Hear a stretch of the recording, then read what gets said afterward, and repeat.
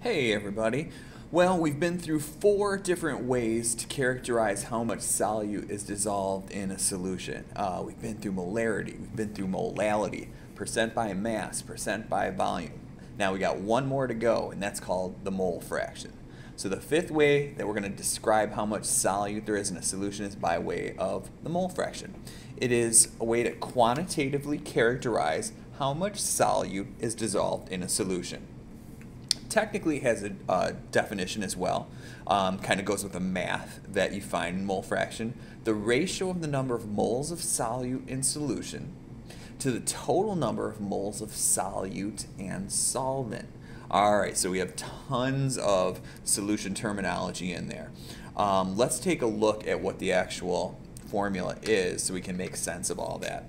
Alright, so we have this symbol X that you can see right here, and X is going to represent the mole fraction of subscript A. So let me get my pen off of there for a second. You can also see that we have a subscript A right here. And what that means is that with this particular equation, we're going to be dealing with a mole fraction of the solvent. Okay, so in other words, this A is going to go with a solvent. All right, we also have the other mole fraction of the solute, which is X with a subscript B. Okay, and here we can also see that in these two formulas, there's tons of N's. Now, what are N's? Well, N, if you remember from the ideal gas law, is nothing more than number of moles. So in the case of anywhere you see N here, we're going to use moles for to represent those particular variables. And you also see each one comes with a subscript A or B. Well, we just said over here, whenever you see A, that's going to represent your solvent, and B's are always going to represent your solutes.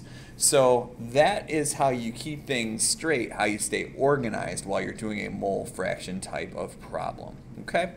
All right, so let's go ahead and let's take a look at a typical sample that you'll see when asked to do mole fraction. Okay, so here would be the problem. Calculate the mole fraction of 20 grams of CaCl2 in 700 grams. Okay, so where do we start? Well, the first place we're going to start is utilizing our given grams of solute, our 20.0 grams of CaCl2.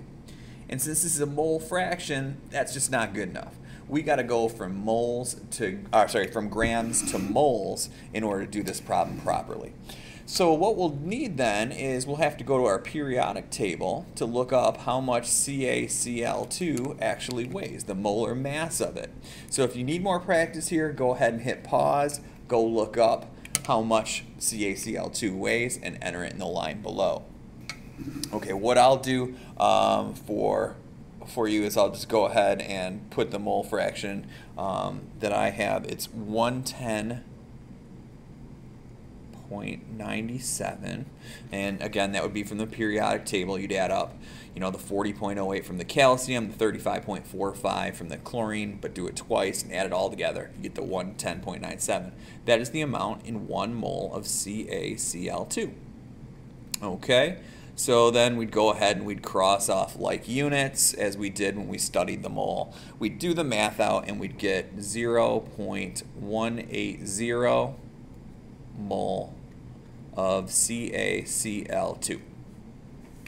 We also have the other chemical that we have to deal with. This is our solvent, so we have 700 grams of water. And we have to do the same type thing down here. We're going to have grams of water being converted to moles of water. And to do that, we need molar mass. It's 18.02 grams for water. That's the amount in 1 mole. And we crank out the math for this one, and it gives us something like 38.84 moles of water. Okay, now if they're when they give us calculate the mole fraction of 20 grams, they're really focusing in on that solute part. So what we're going to do is we're going to use the formula that dealt with the solute part.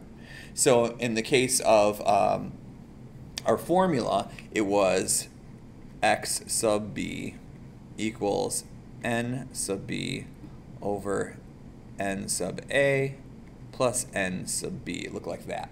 Okay, so what we're going to do then is we're going to go ahead and we're going to transfer these particular numbers, these values, into this formula. So b, we said, dealt with solute. Okay, you can go back a couple slides and see that. Okay, so what we have on our top line then is we have 0.180 moles, and underneath that we have n sub a plus n sub b. So we have the 38.84 moles plus, just like before, 180 moles. N sub b stays the same. We just add the two together and then we divide. And when we do that, we wind up getting 0.0461. Sorry, that's 2 zeros. 461. So this is the mole fraction of CaCl2, 20 grams in 700 grams of water. Okay, now it's a real small number, but think about it, 20 grams in 700 grams of water. There's a pretty big difference in amount of each chemical there, and that's why this number here is so small. So the mole fraction from the water portion, if we calculated that out, would be much greater. But in this case, this particular problem, we're focusing in on the solute and not the solvent. Okay, so I hope this allowed you to understand the mole fraction concept a little bit better. Get familiarized with the subscripts A and B and what they represent. Make sure you're clear on the words solute and solvent and you know the difference so you know which of the formulas to use. And other than that, we just use our knowledge from the mole chapter to help us with this problem. The mathematics aren't that bad. So keep practicing, do your best, and I'll see you next time.